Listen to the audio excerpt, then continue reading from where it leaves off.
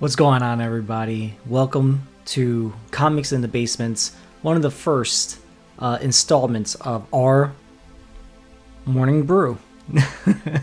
So with that, I will give you a little rundown of what we're thinking of doing and what we're actually doing right now. Even though we do get to review a lot of different comic books and all that kind of stuff during the episodes of the Comics in the Basements, YouTube and podcast, we don't always get to talk about every single issue. Obviously, it's very difficult to do so. So what me and Miguel are going to be doing moving forward, we're going to have a couple of moments here and there to talk about some of the issues that we both either haven't read or haven't gotten to yet, and let you guys know what we're thinking. These are going to be very short episodes for you guys to enjoy on your morning coffee, your morning brew. Okay, as you can see, my Batman. I'm not I'm not picking favorites. Oh, God, that's good coffee. So with that, we'll have a nice little conversation about other issues that we wanted to talk about, and we just didn't get a chance to talk about it at all and everything on the actual pod itself, because there's certain things that are trending and so on and so forth. But with that being said, I'm going to get into it right now, and one of the issues that I want to talk about is a current run. It's on 3 issues in, and it's the current Black Widow. All right, I don't think we're getting this is not getting enough praise, I think, right now, right? So if you guys recall, a little backstory to it, she did get killed during Natasha Romanoff, the Black Widow herself. She got killed by the evil Captain America, Steve Rogers, during the Civil War. No, I'm sorry, during the Empire event. Thank you. I'm thinking myself. During that Empire event, she dies and all that kind of stuff. But then when we get into the Infinity Watch event for like a little bit further out after that, she does make a return, and we find out that this Natasha Romanoff is a clone in the sense, or rebirthed person, so clone, rebirthed, whatnot, but it's all her. So she almost didn't lose any of the memories or anything of the sort, but the Red Room brought her back, downloaded everything that's up to date for her, kind of like a Krakoa situation, but then that was prior Krakoa, so that's pretty cool that they did something like that, and that's how they brought her back. And and then throughout the whole time, she was doing some stuff with her own little things after Infinity Watch. She was a part of the big moments for Falcon and Winter Soldier and Hawkeye, and as well as having another recent run that she just had about 5 or 6 issues, I want to say. It was a mini run, and this no different, I'm assuming. This one here, I can say, is very interesting. All right, you know how it is when it comes to spies and all that kind of stuff. There's always some type of espionage, there's always some type of mind warping and so on and so forth. But with this one, she ends up getting amnesia. But in the very first pages of the spreads and everything on issue 1, you see that she is working with some of the other Avengers and everything, trying to get some stuff done. But then she's taken off guard, and she's pretty much shot through a window seal. So now she's falling to her death. But now but no one knows that she died. And eventually Hawkeye saw, about 6 months out and everything, saw her on television, and she is fine, and she's normal. She doesn't know who she is or anything of the sort.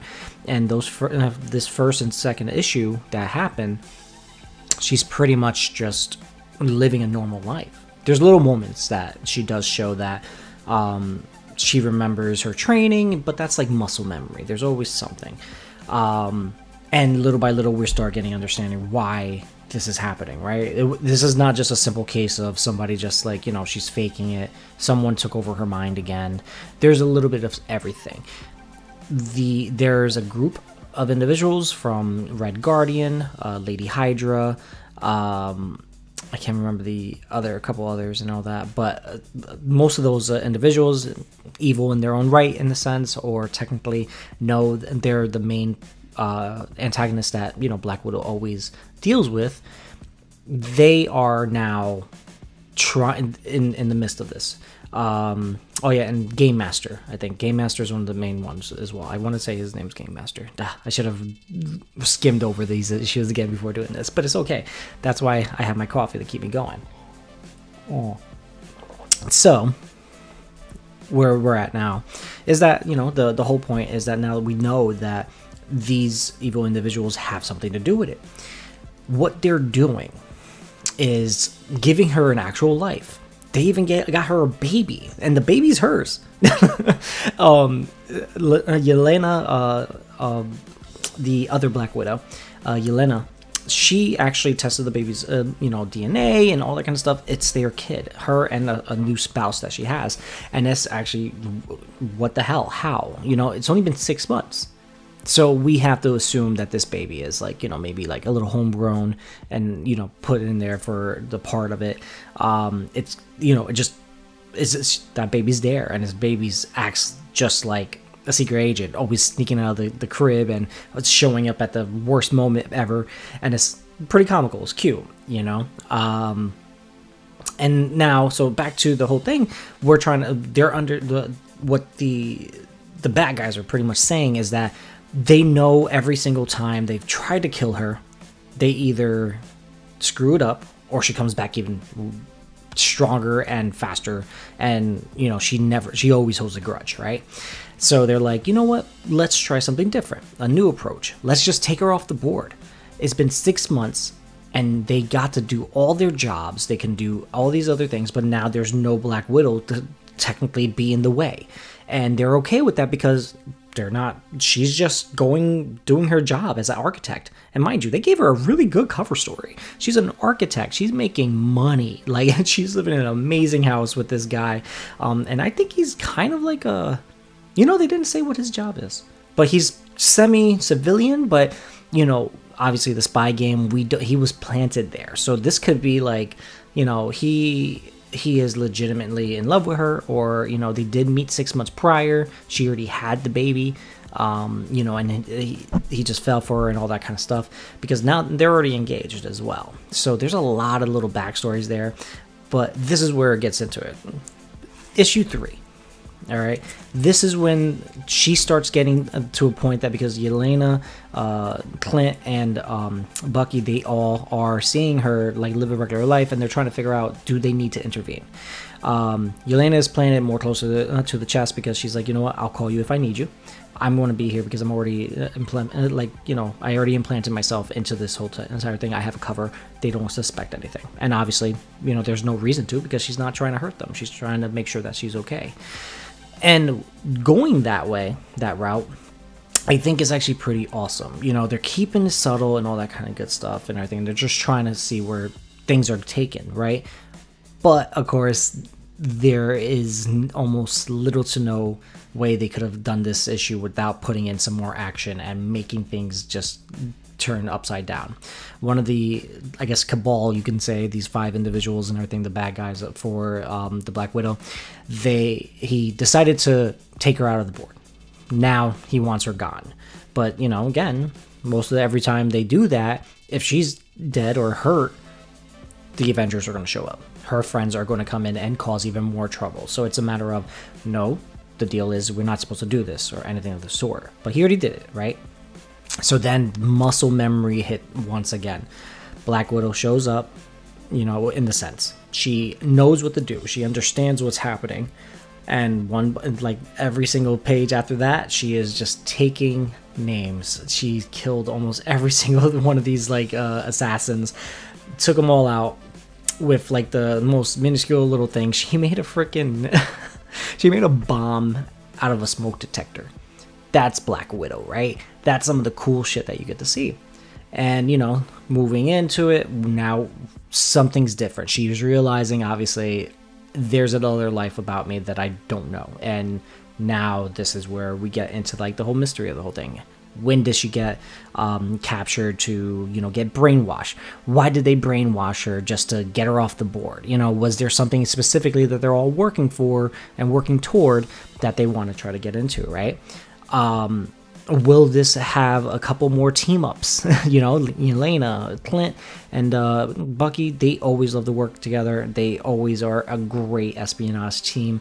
They're always fun to have together, especially with the quips and so on and so forth. But because of the fact that Natasha Romanoff is not technically Natasha Romanoff, she's just Nat, as they put it into the comic, who's to say that she's even capable of doing the job that she needs to do without getting her memory back? So we can have maybe a couple more issues of her having the muscle memory but not fully understanding how to utilize it the right way, so it's just causing a little bit more mayhem, or just a fun storylines. Because at the same time, I also want to know where this baby came from. Clint said it during issue 2. It takes 9 months to make a baby, and she's been gone maybe 6 tops. So it's a lot of fun stuff to actually look into. I think this is a pretty good series, especially as a starter for a lot of people that haven't read any Black Widow. It's fun, a lot of action, gorgeous artwork, and I like where this is going. The direction is, very, small town in the sense, they're not really bringing in all the supervillains yet and all that kind of stuff. This is all, just good old-fashioned spy work, right? And this, the new play into the whole scenario of it's just not a basic mind wash or anything like that. They're trying to keep her happy, to keep her out of the way, and I think that's what's really appealing to me. Because at the same time, eventually you get a little annoyed that, why is she always getting brainwashed? Why is it so simple? It's like another typical Red Room scenario. And this one is just a little different. It has subtle things, and that's what's good about it. With that subtle take, you're adding more to it. Now you're also giving her a family. She's, again, I think if you guys know anything about the Red Room, they actually take out all the reproductive organs from their assassins to make sure that there's never ever going to be a reason for them to choose one or the other. So there's a lot of backstory for Natasha Romanoff, and with Black Widow in general, it's definitely going to be a read to enjoy. I can't say how many issues this one's going to be. I'm hoping it's at least a maxi for this, at least this arc. I think 12 issues can flesh it out really well. I think it can give the writer an opportunity not to rush things and, kind of just get forced into, oh, I got my memory back, and now I get to, take care of the people that, shot me through the window, so on and so forth, and typical revenge things. And I think we can flesh out this story a little bit better. And right now, I'm enjoying it. After reading issue 3 the other day, it was definitely a fun read. I enjoyed it, and I think you guys will too. All right. And with that, I think that's plenty to go off of if you guys are interested in reading the book, picking up the book, or waiting a couple more issues to see until it gets a little bit further into the arc. And, go check it out. And with that, Miguel will come back with another Morning Brew and let you guys know what he's reading and what he thinks that you guys should go check out. All right. I hope you guys enjoy the rest of your day. Enjoy, and I hope you guys enjoyed this first installment of Comics in the Basements presenting their Morning Brew. Peace.